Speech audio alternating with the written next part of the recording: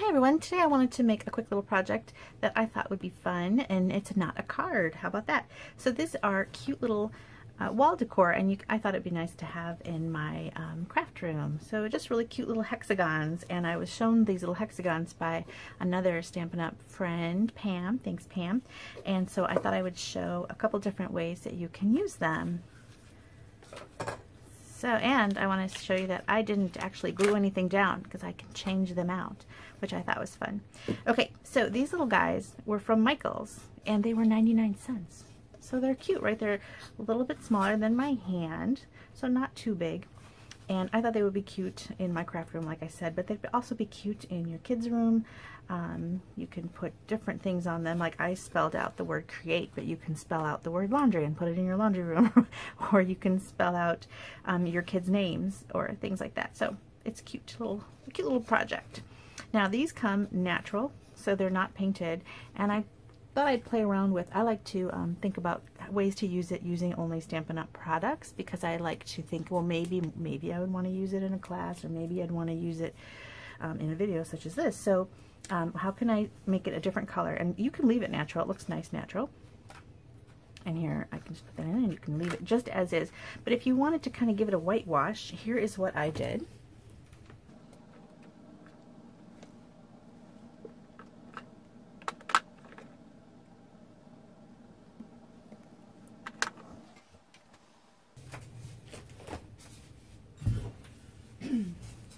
I have this little tray that, I don't know what it had on there, watermelon, some kind of melons, I don't know, maybe it was some cut vegetables of some kind, and it's just a little tray that I keep a few of these, and, or you can use your silicone mat. I can't find mine. I have like 5, but I think I brought them to the place where I hold my classes, and I left them there, so and then I forget, I try to remind myself to bring one home when I'm there next, and I always forget, so hopefully Stamp Camp I will remember this time.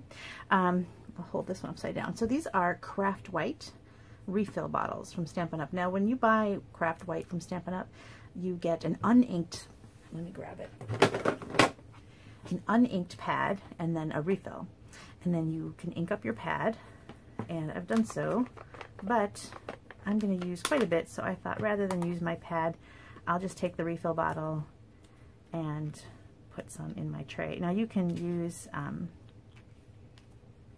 like I said, right from here. I just figured I would try it. I knew this one was getting empty. You can also buy just the refill instead. You don't have to buy a new pad every time. There, let's finish this one off. Okay. And then I'm just taking a sponge and just getting it kind of inked up, and I'm just kind of staining it. Now you do have to let it dry, but the one I did, it's not super white, you know, this is I mean, you could do another layer if you want it super white, so I'm kind of giving it a stained look. And how easy is that? You don't have to get a paintbrush. If you're a Stampin' Up person, you've got these sponges laying around. You could use a sponge dauber if you don't care about going inside the corners, you know, with the plastic handle, but this kind of cut up sponge works better. And I wanted to use the re-inker because I thought I'd be using a lot of ink, and then I'd have to re-ink the pad anyway, so might as well just use the refill bottle. So I'm just going like this, giving it a nice little inked finish.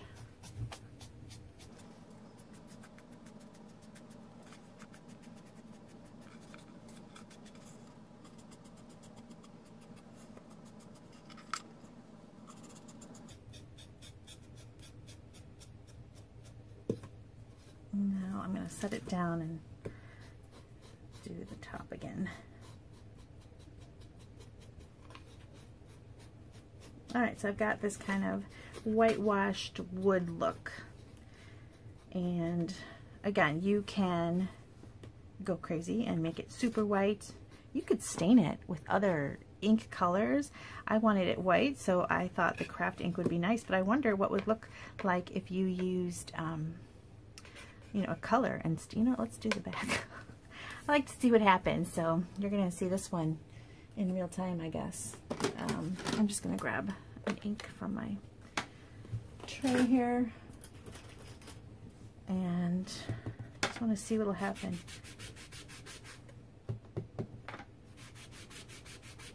That's going to get covered anyway, so I just want to see what would happen if you inked up. So you can kind of make these any color you want. Real simple, but I wanted white.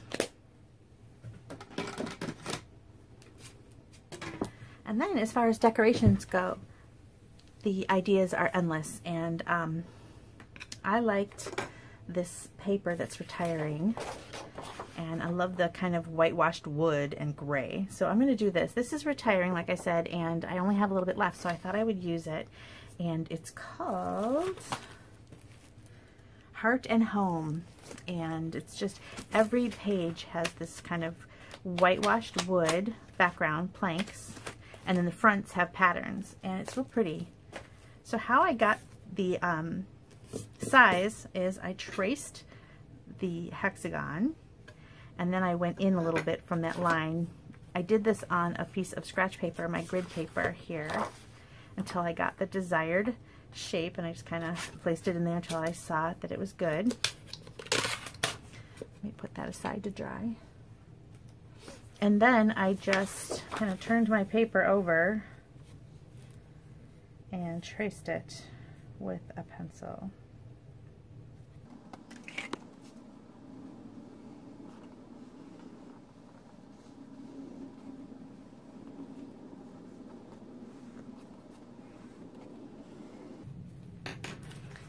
Okay, I want to make sure the lines are dark enough where I can see them, because I'm going to try and cut them with my paper trimmer just so that I get a nice straight line. So I'll do the top one first. I'm going to, inside here, look for that pencil line in the track.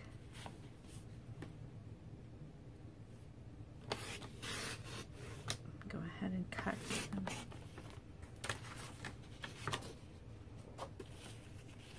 And then here I'm just going to do that again. I'm going to look for the pencil line in the track.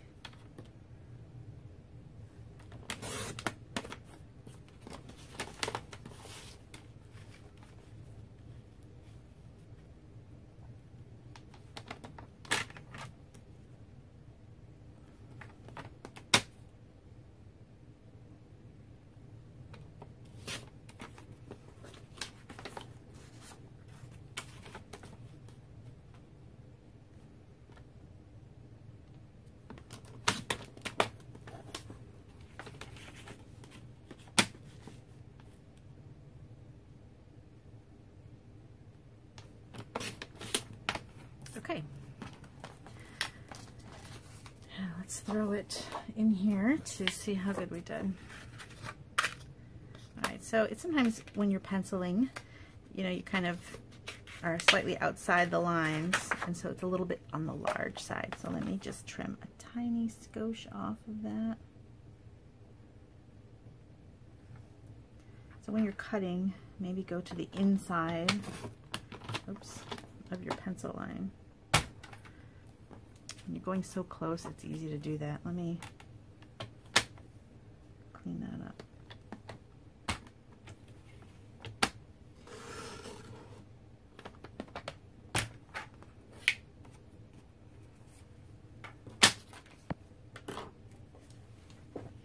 I wanted to clean that with my guillotine cutter, which I also left at the place I do my classes.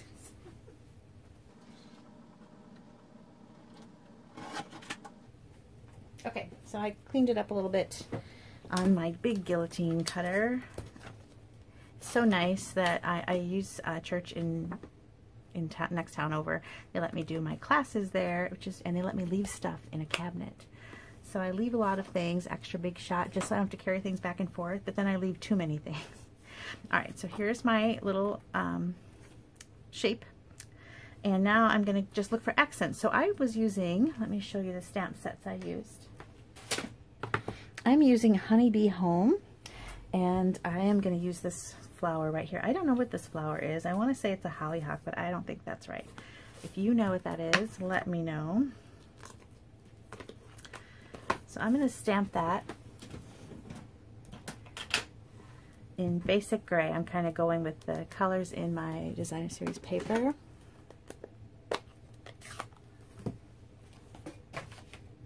just going to use a scrap of basic white. See what I have laying around in my scrap bag.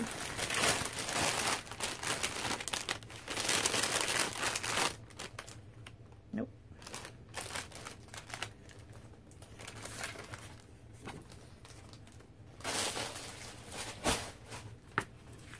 What did I do there? I was making a little thing, but it's crooked.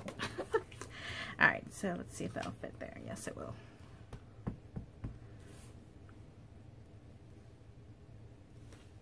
All right.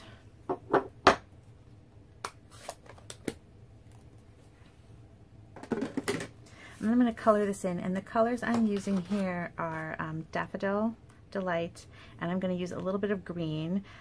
This green in the paper here that I used is Garden Green, but I'm going to go slightly lighter on my flower here and do an Old Olive.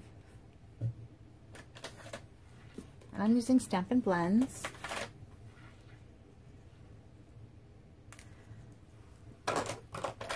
Those were mango.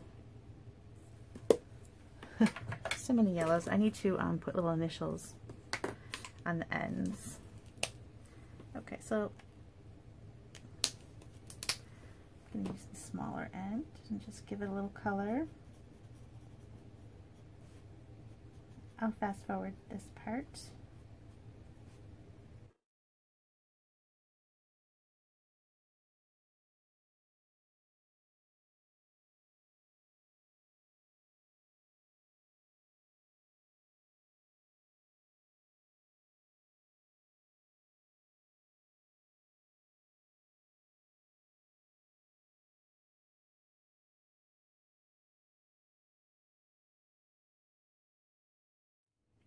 So I stamped in I usually, a lot of people say use Memento ink to stamp when you're coloring with blends. I wanted something lighter, and I went with the gray, and you can still color over it. You just have to be careful. You don't want to blend, like normally you can kind of really dig in there and blend, but when you're using a regular ink pad, you want to be careful and not over blend. Like I'm not going to go down, I'm trying to avoid the dark gray in the center here. I want to be down there, but I don't want to go too close. So I'm kind of avoiding being right over the deepest of the grays. And then in the center where it's very dark gray here, rather than smear, I'm kind of dabbing and going towards the dark gray just because I don't want to accidentally, whoops, pull any of that dark color out. If it's fully dry, maybe heat set it, you might not have as much problem.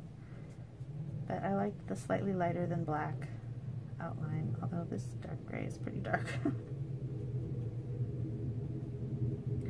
So I went with a light. Now I'm doing some darks in the centers of the flowers.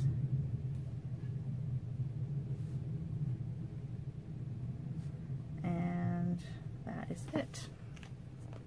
I might add a little bit of dark green.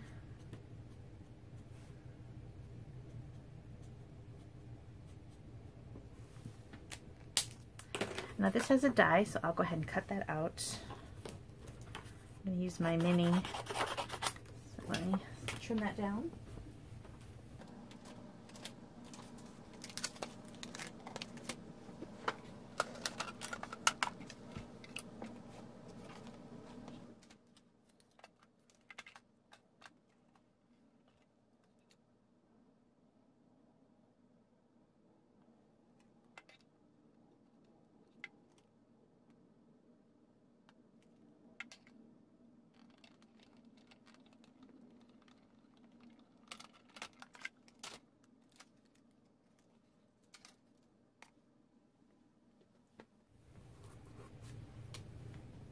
Now I had a stamp camp not too long ago where we used similar colors and pieces, so I have some leftover die cuts from the same die set, and I'm just going to use them since I already have them. And they're Fresh Freesia is one of the colors.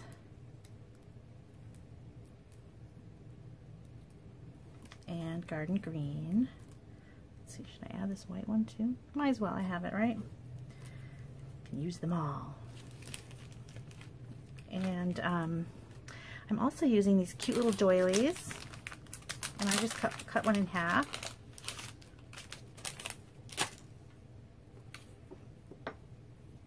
And then for the cute little strip of paper here, that's from the same one. It's actually the back side. Is that long enough? Maybe I'll use this and cut. I like to use up my scraps. So is that long enough? Yeah, we'll use this one. And just gonna cut myself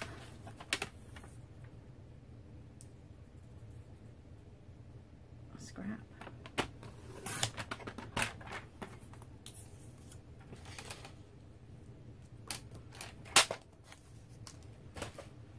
Okay, so now I just need to figure out what I'm going to do at the end. Maybe that end will go down here since I need an angle.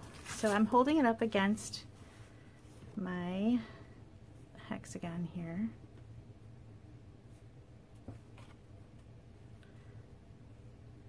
Trying to see which way will go further.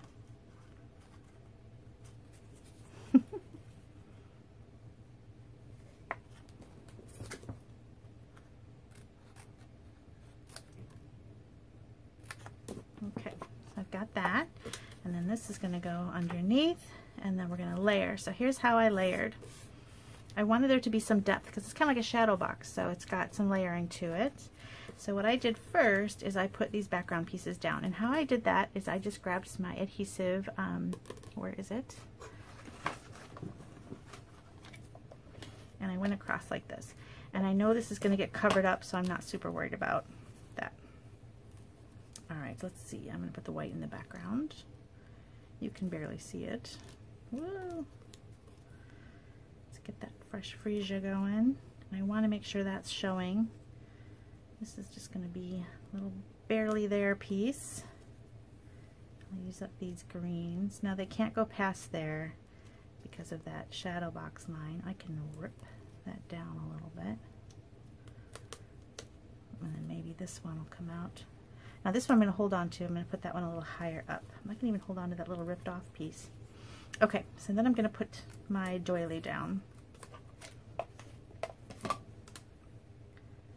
Like so. And that's going to kind of hold it all down. Next I'm going to do this one, and I want to flag the end. So I like to just kind of cut a little slit up the middle and meet it. Whoa.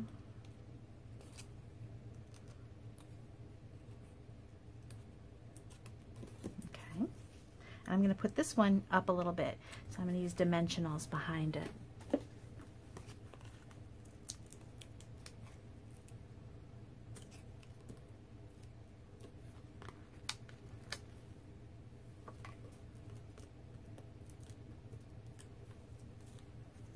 Okay, and that's going to go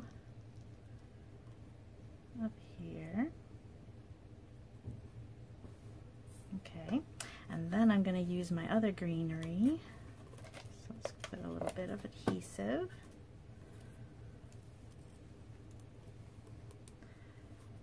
And I don't know if I need that. Let's see.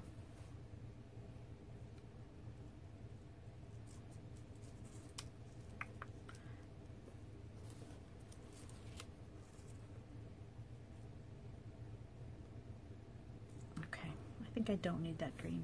All right, now I wanted there to be some more dimension. More and more dimension is better, right? So again, I'm going to go, now I need to make sure that it touches instead of being back there. That one is 2 layers deep. So if you wanted to add some adhesive behind here, you would have to go 2 layers deep. So I'm going to do 1, 2, but this one's only going to sit on, it's going to sit on this one that's already up a layer, so it only needs to be 1 layer deep. I'm hoping that makes sense to you. So we've got that. So now it's nice and stable. Okay, and then for a little more, I wanted to add, I have this some gold, and I just tied, just for some gold, just for some shimmer, I just tied a bow. A lot of times you can do like a loop-de-loopy thing and not even worry about it being a bow, but this is so much easier for me, is to just tie a bow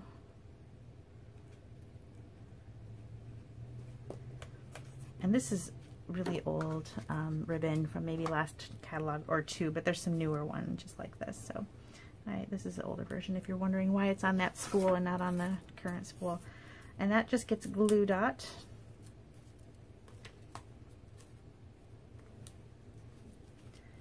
And you can decide if you want that bow behind or in front. I kind of wanted it behind, so I just lifted it up and tucked it behind because all I wanted was a little bit of shimmer back there. And poke it. There we go. Now, as far as your sentiment goes, you can do anything you want. This could be, you know, something you make up on your computer. If you're going to put this in, you know, a room of your house, you want to have something that's not, you know, happy birthday, right? So you can do anything you want. And I found this one, friendship is a thing of beauty. And I like that because it's just a daily reminder to cherish our friends. And so I found that, and you can go through all your stamp sets, kind of look through them and see what you have. I think that's kind of fun to look through my stamp sets and see what I have. And I found this one, our friendship is a thing of beauty, but I just didn't ink up the R. So it's just friendship is a thing of beauty. And that was real simple to do. Let me show you that.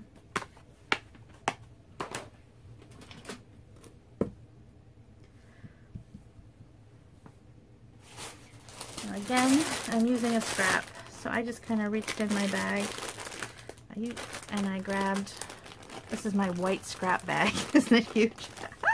Okay, I grabbed a scrap. And I grabbed my basic gray. And so it's real easy on a stamp like this to avoid a certain word because I'm just going to hang it off, make sure it doesn't touch the word R. So I'm going to go like that. But you have to make sure you got that F. Now that's a tricky thing. You can see if you're worried about it, another way to do it, I think I got the F, but just another way to do it so you can see is grab some washi tape or masking tape or a post-it note, and you can cover what you don't want like that, and then you can not worry so much. You can make sure you got that F, and then peel this off and then stamp it. My head's gonna come down here, sorry about that. So now I've got friendship is a thing of beauty, like so.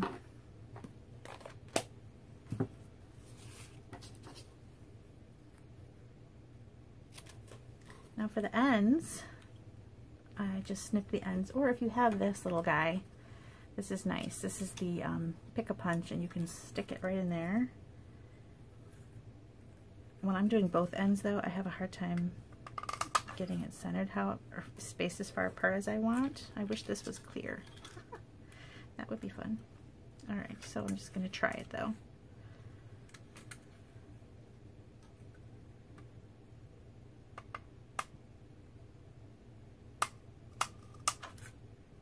So sometimes I have too much on this side. Yeah, like this side has more white than that side. So you can do it twice. You can come in and take a little hair off. There we go. Okay, and again, I have this one up on dimensionals, but I'm going to bridge over this. So now I'm going to put like this. I'm going to do one on either side. That makes sense. I hope it does.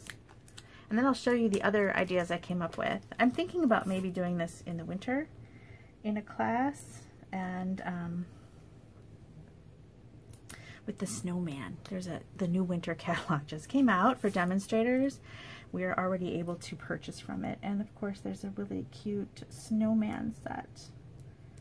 And I thought, do I want to center on there or lower? I don't know. Okay, I thought maybe this would be a cute window shadow box with the snowman set. I don't know. I didn't buy it yet. I bought a lot of stuff, but I focused mostly on the fall. And so I didn't get the snowman yet. I will. It's adorable. Okay, now I used a bee on this one, and I since checked. I made sure that this paper and these things are still available. Now the stamp set is carrying over into the new catalog, so you don't have to worry about that. And we still have gold twine. But this little bee is already sold out. it's that time of year where the spring catalog is it's ending at the end of June. So right now everything in it is in while supplies last, and unfortunately I think these bees are gone. Maybe they're just on back order. I didn't see them. I could have just missed them. But just in case, I thought, you know, you can always take one of these bees and emboss it in gold and have a cute little gold bee, or in that paper that I showed you with the wood background, which is on my desk somewhere. Here it is. There is a paper that has little honeybees, and here it is. We used them in a card at Stamp Camp a couple Stamp Camps ago, and they were cute, and I think I had some extra ones laying around. Where did I put them? I had them out a few minutes ago just for this purpose. And you can add one of the bees. Like you can add this big guy here. You can add this little guy here. So you don't have to use the gold one if you don't have a gold one. And to make this one shimmer a little bit, I used a Wink of Stella pen and just colored his wings. So now his wings have a cute little shimmer to them. And that way it kind of has a little bit of shine, which I like because I've got some shine in my ribbon and just a little perk of shine right there. And I think I'll put him up on a dimensional as well. Okay, so these little hexagons, like I said, they're from Michael's, and my other, it's dry now, so I can pop it in like so. And I didn't glue it down because, oops, pop it in, there we go. I didn't glue it down because I thought, you know what, I can change this up. Here's my other one, and you can keep adding to them. Let me show you another version. Okay, let me put that like this. Here's another version, and here I used a new product called Best Butterflies, and it's all the paper. I cut this out of the same paper pack, so it's a really cute paper pack. It's a 6x6 pack, and you can kind of mix and match. So I just kind of looked at the backgrounds, and I saw this one, I liked that one, and then the little Calypso coral, there's little daisies, there's fresh freesia, navy. You can pick the color combination you like, right? And then I just cut a butterfly right out of the paper. There are dies. There's a whole stamp set, everything. All I used for this was the paper, though. The dies are really cute. The stamp set's really cute. I have those. I'll use them on other projects, but this one is all about the paper. And then the Create is a brand new alphabet stamp set. Let me grab it. Here it is. This is called Alphabest, really cute. They're small letters, so you can use them in the past. Sometimes we've had larger ones. I like that we have a variety of letters throughout the years, and I always buy the alphabet stamp and keep them. And this is the current alphabet set. It's got the ones with the accents for French and German as well. And it comes with a punch. Well, it doesn't. You can get it with a punch or without the punch. It's up to you if you do the bundle. And I thought I bought the bundle with the punch, but I did not. I don't know what I was thinking. So it's okay because I just made little banners, and I used that same little punch here, the Pick-a-Punch, and I just cut myself 3/4 of an inch strip, long strip, and I would emboss a letter and then cut it, and then I did another one, so I had one long strip, and I made these letters, and I just glued them onto a piece of baker's twine and went across there, and I used that same gold little twine behind there. And these brass butterflies are so fun. Those are in the catalog, the annual catalog, and you can get them. They're a great accent, just so you've got a little bit of shine. And this was so easy. It's all just cutting things out and adding these little pennants onto, but these are cute pennants as well. Nice little shape. And so if you buy the Alphabest stamp set, I recommend grabbing the punch as well, because it cuts out perfect. It's perfectly sized. And then you don't have to think about what size. And I did order it, but it's just not here yet because I thought I ordered it at the same time. Silly me.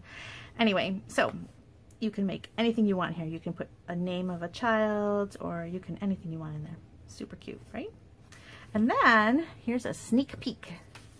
I made a Christmassy one. Now I think I want to do the snowman one is what I wanted to do, but I don't have the snowman yet. So I used the gnomes, and I want to show you the gnomes. They're so cute. It's called Kindest Gnomes, And I thought maybe I would write on the computer, Gnome Sweet Gnome. I don't know. Kind of cute, right? And it's got this mushroom, which I love, and all these cute little gnomes. This one's kind of lifting up his hat so you can see his eyes. I really like that one. Super cute. And it has a whole collection. There are dies. I'm going to show it to you because it's so cute.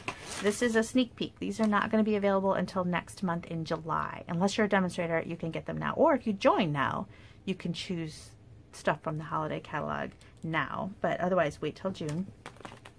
Really cute. So you've got images that cut around the gnomes and the mushroom. But you've also got this one. This is a beard. See the beard? And this is feet. This is all it's going to show underneath there. And a hat. And you can make your own gnome. Isn't he fun? I love him. And then there's mushrooms and some grass. I use the mushrooms right here. They have a little texture already in them, and the grass right there. Now this mushroom and this gnome are not stamped. I did not do that great of a job coloring them. Look, there's no lines. That's like no line watercoloring or coloring, but that's not what I did. This is the paper, and I'm going to show you that. Since I'm showing you this, I might as well show you in that background paper. Look how cute. So the same dies that I showed you that cut out the stamped gnomes also cut out these guys. So I just picked the one in the corner, and I grabbed the die and cut out this guy. And so that is a cute, and you get two of those. So you've got all these little gnomes, all their different little braided hair or little beards. So cute. On the back, snowflakes. I love this pattern too. That's going to get a lot of use, right? Here's the mountain I used for the background. That's that hexagon shape. Really nice. And on the back of that, some snowflakes. Here are some more snowflakes. Like I said, this is the winter catalog. Well, it's like late summer, early winter, and fall. And I was focusing a lot on fall, but I did grab these gnomes. I love the mushroom paper. And here is that mushroom house. So I cut the one that was right there. This is cute background. This is the back of the mushroom. Super little scenes, real cute. You can use a circle punch and cut out the little snow scenes. And I love the little reindeer or moose or whatever that is. I think it's a reindeer. Here are the mushrooms, so I cut out that one. And then here are some cute little animals. These are really sweet. I love the little fox and the bunny. Real cute. I think that's a moose and that's a reindeer, correct? Somebody help me. Okay, on the back of that you've got these little trees. Sorry, that's upside down. And then here, just a really busy scene of gnomes, really cute. You can use that sparingly, like a little strip or something. Real cute little scenes. All the different little gnomes in there. Just all different kinds wearing different things. Really cute. Here's the background of that. That'll also get some use.